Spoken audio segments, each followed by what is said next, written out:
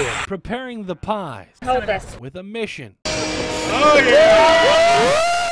Of whipping childhood cancer. I sat at their graduation and I looked at an empty chair instead of being able to see my son walk across that stage. Chippenham Hospital emergency room nurse Kathleen Yancey. This is where my son passed away. Works at the same place her baby boy Justin lost his battle and life to acute myeloid leukemia. He was diagnosed July 28th of 2010 with AML leukemia.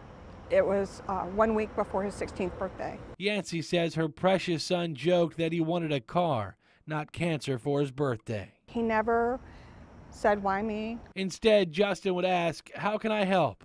How can I help others that will fight this cancer after I'm gone?" Chippenham supported us when we went through our fight. They supported us when we lost my son.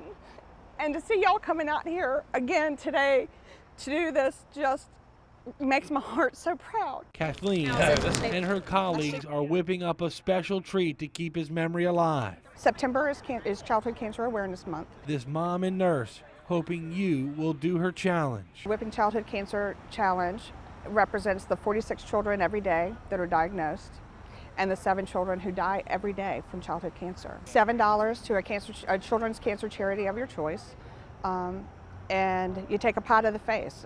Who doesn't like pie? Chippenham Hospital employees and Richmond police wearing whipped cream to raise awareness and money to find a cure. This is just a taste, Kathleen says, of a bigger pie, one she believes can make a difference nationwide. My list of people that I'm calling out today are Chippenham, PICU, and PEDS Floors.